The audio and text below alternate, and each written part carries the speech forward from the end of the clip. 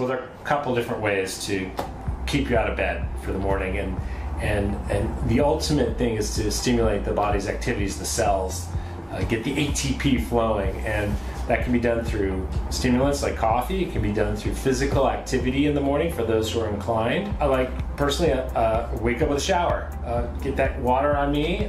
Some people are brave enough to do a cold plunge in the morning or a cold shower, and that has cell survival benefits as well. You can do your breathing in the shower while you're in there. You can do some stretches. You can do some postural stretches.